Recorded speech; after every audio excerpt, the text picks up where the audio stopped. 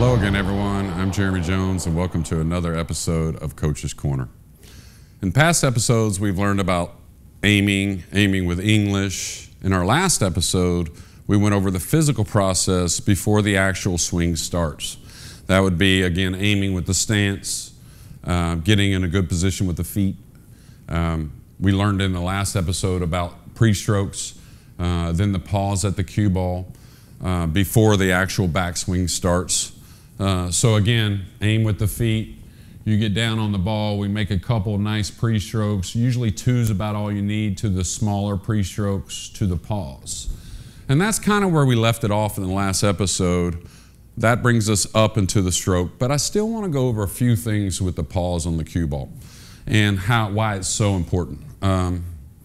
You'll see some players that don't have the pause at the cue ball. What happens with the pre-strokes when you don't pause at the cue ball, they usually get faster, almost like a wind-up. So we want to stay away from that. We don't want to prepare for power. We want to start to understand if we stroke the ball well, power will always be there. So again, the pause at the cue ball is so important just to start our timing, but also to get our eyes focused. If we never stop the cue, it's very hard to get focused whether we're an object ball last player or a cue ball last player. And both are obviously in today's game very doable. So I'm more of a cue ball last player. I always have been. That's what agreed with me. I can't argue either way on that point. But again, the pause at the cue ball, not only for the essential start of the backswing, which we'll talk about here shortly, but to get the eyes focused. If we never stop the cue, the eyes just kind of move with the cue stick and just kind of tends to lean towards a lot of problems later on. So we're a little past the pause. Now I want to start to talk about the start of the backswing. And this, to me, is probably the most important part of the stroke itself as far as setting up for success. And what I mean by that is a lot of people talk about the entire backswing. They talk about getting yourself in a good place, where I'm kind of different like that, where I kind of treat pool like a lot of other sports. And for instance, if I was to throw a ball, I say it's however far, 20 feet. Well, I don't try to calculate for 20 feet. I come away casually and I let the arm go where it wants. And that kind of agrees for me just accelerating the arm to throw the ball 20 feet. If I was to throw it 50 feet, I still wouldn't jerk the arm back. I would come away casually. The arm would go a little further back because it's a longer throw, and then I would accelerate. So that's kind of how I treat pool as well, and that's what I've seen from the best players in the world for a long time. So again, when we pause at the cue ball, it has a lot of purposes. But the one I really want you to concentrate on as far as the stroke is just the start of the backswing. To me, in playing 30 plus years of playing pool, the start of the backswing seems like the most important, and the reason, a bunch of reasons why, but in 30-something years of playing pool, I've never once, not once, have I ever seen someone come away smooth and then get quick in the middle. I've just never seen it happen.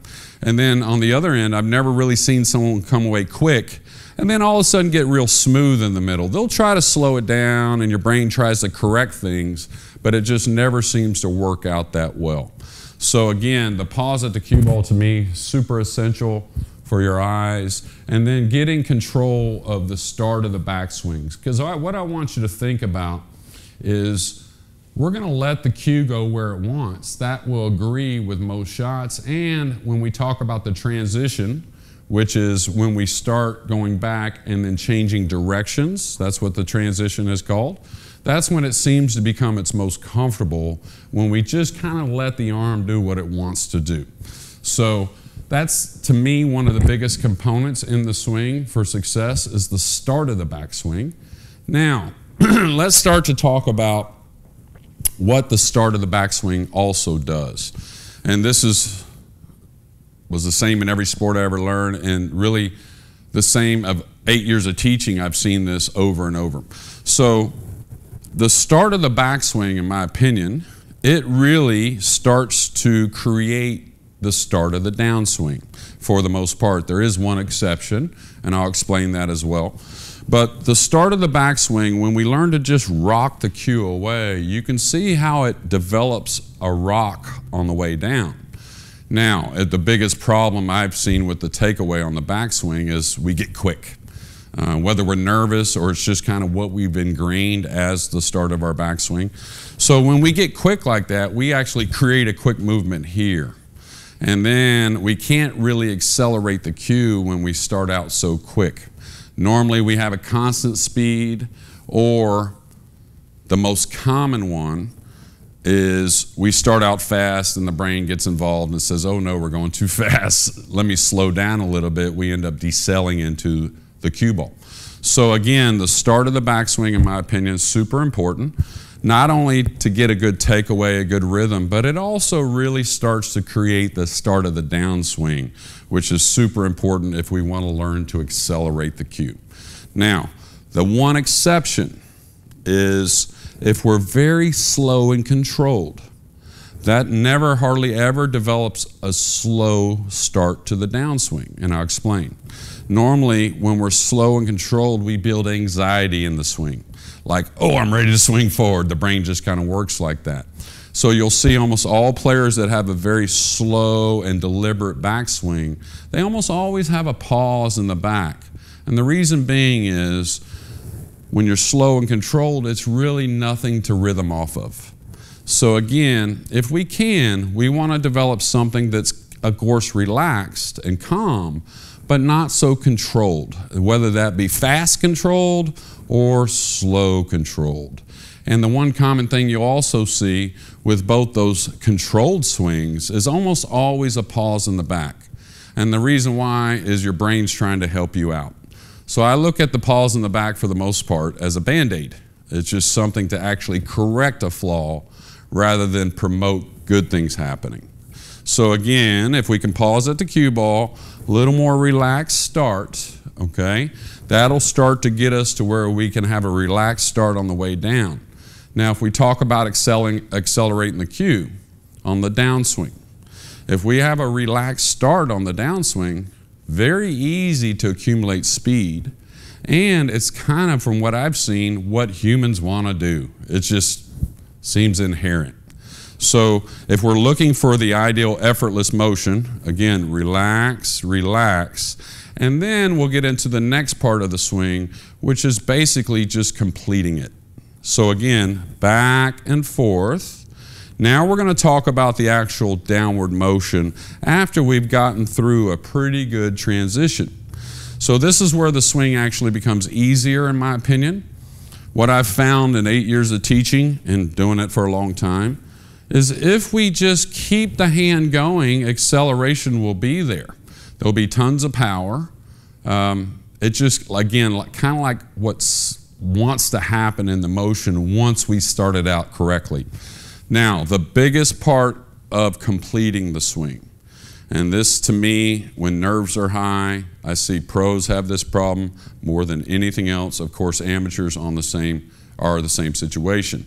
So once we get in a good position coming with the downswing, okay, all you have to do is keep the physical movement of the backhand through the cue ball, and acceleration will stay. One of the biggest kind of combination of things happening on the downswing is people get used to quitting. And when we quit, we hit. So basically your brain will feel the stroke quitting and then add the hand in there as a hit to try and save the shot or produce some type of power. This is very, very common. You can become a habit with that. So one of the best things we can do is, as we're making the swing itself, is just make sure that we finish and hold. A lot of people that quit and hit, they retract the cue, they're up off the ball quickly, right? And they get used to it, and they have enough talent to actually get it done a lot of times, but it certainly seems to not hold up from day to day. So again, good start to the backswing, creates a nice relaxed start down. Now we only have to just complete the hand through the ball. Acceleration and power will be there. So if we can, that's a pretty good little, what's the right word for it? Pretty good little 10 minutes of how to stroke the ball, and very easy to repeat.